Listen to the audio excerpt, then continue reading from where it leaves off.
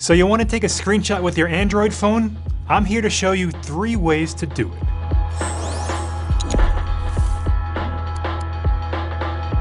I have here the Samsung Galaxy S7, which was released about 2 years ago, but there's still a lot of them out there, and it has a home button.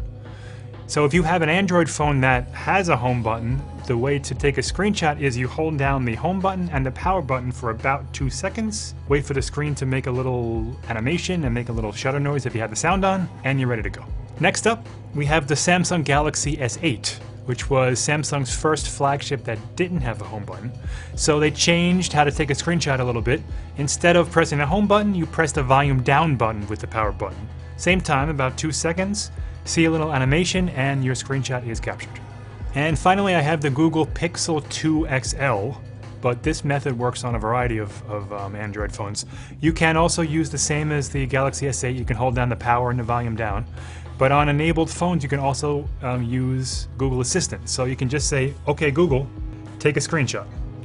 And it will take a screenshot of what's underneath the Google Assistant screen.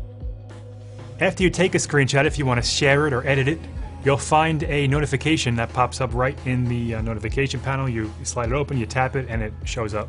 If that's gone, or if it's the next day or the next week and you want to find out where that screenshot is, open up Google Photos. In the sidebar of the Google Photos app, you'll see an option for device folders. Open that up and you'll see a screenshots album, and inside that, you'll find all of your screenshots, and you can edit them, share them, or just simply delete them. In a nutshell, that's how to take a screenshot on an Android phone.